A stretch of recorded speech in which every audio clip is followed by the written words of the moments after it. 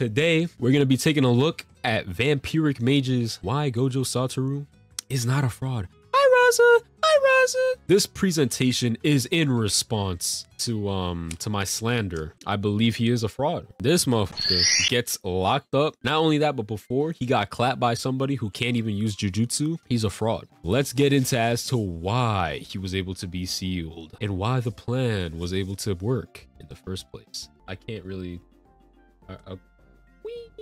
If I had Limitless and the 6 eyes, I'm not getting trapped in that box. Simple. This dude Gojo can teleport by like clapping his hands, and he sees this, the only item on the planet besides like the double speared heaven, whatever the fuck it's called. He sees that and he's just like, oh yeah, let me go jog away.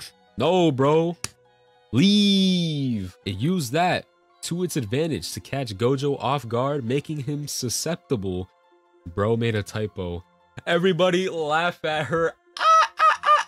Kenjaku used Gojo's best friend's dead body as a host that Gojo himself killed just under a year ago.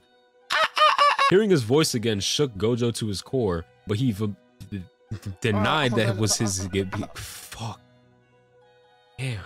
Immediately knowing that his death. I can't read. Here Kenjaku is referring to the fact that be so for real. Who refers to a best friend like this, especially after no contact for 10 years, plus after the KFC breakup they had? I don't recall them going to KFC. During Geto's last moments with Gojo, he is seen smiling, a blushing. What the? Did you proofread this? I'm giving you an F. I'm giving you an F just because you're making me stumble on my words. We as the viewer don't know what was shared between the two, but my personal favorite is that he said he loved him. Yo. Yeah, I have a feeling this this PowerPoint presentation is becoming instead of like why Gojo isn't a fraud, it's becoming why he's gay.